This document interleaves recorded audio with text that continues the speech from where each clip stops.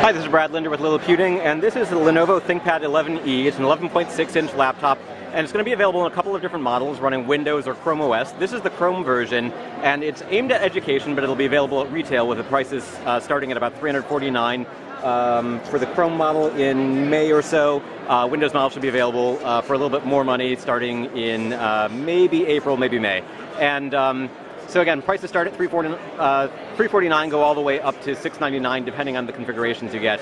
So this model is going to be one of the fancier Chrome models because, as you can see, it's actually yoga style. Lenovo sort of innovated the yoga multi-mode setup. So you have a tent mode, you have presentation mode, you have a tablet mode, and that'll make this one of the first Chrome devices to feature not just a touchscreen, but also the ability to use it in tablet orientation. So right now, I don't think the on-screen keyboard is available, but you can see that we do have, well, theoretically we do have touchscreen capabilities. I don't know if it's working that way right now.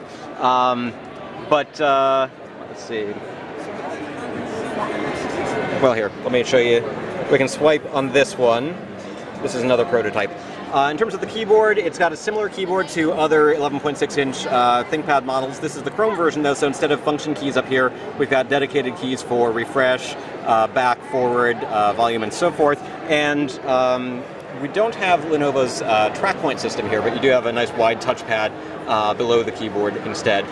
In terms of ports, you can see that we've got Ethernet, Ethernet, is that the charging port? This is charging port, and Ethernet will be available on the Windows version, not on the Chrome. Okay, USB, SD card slots.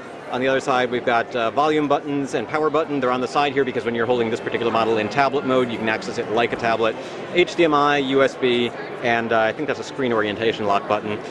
This model also, it's not the first 11.6-inch Chromebook to have a touchscreen. Acer also has one that sells for a little bit less. The difference is, A, this will come with the option to do tablet orientation, and B, this is, as I mentioned, aimed at education market, and so it's a little bit sturdier than your typical Chromebook. So it's got a reinforced, what did you say this was? Pillow top or domed lid to reinforce or protect against screen breakage. And rounded corners, rubber bumpers. Those keys you mentioned are actually anchored in so kids can't pull them off, and those kinds of things. So very durable. So it's really meant to take a beating from the little ones. You can see the specifications here. We've got a 1366 by 768 pixel IPS display.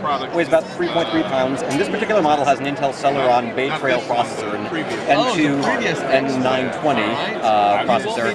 There will also be versions of the Windows models that come with Core i series processors, and I'm actually curious about the Bay Trail version offers up to 8 hours of battery life. Should get pretty good battery life on the Core i series because it's also going to have a Haswell processor, but you're going to get more like 6 hours on that particular version.